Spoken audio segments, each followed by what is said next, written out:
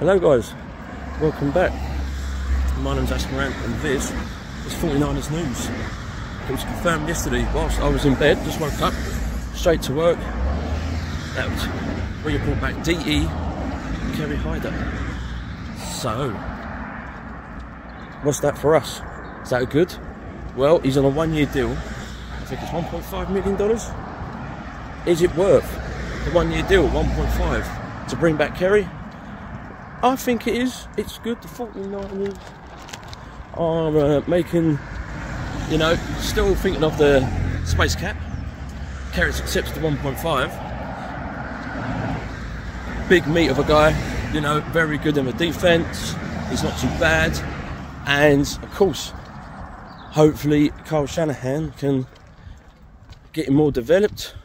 I know he's done a good, decent few seasons. But I think he could do well for us once we get back into swing of things as well. You know, I think he's thinking of Trey Lance as well. You know, I think it could actually work. I think he could do really well for us this season. And I do believe 1.5 is decent for a 1-year deal. Like I said, I think with cap space, I think last season for a different team, I can't remember what team it was, I think he did 3 or 4 sacks. It wasn't too bad. But I think he'll do well for us this season. Fingers crossed, he'll do well. And hopefully, yeah, that's not a bad update.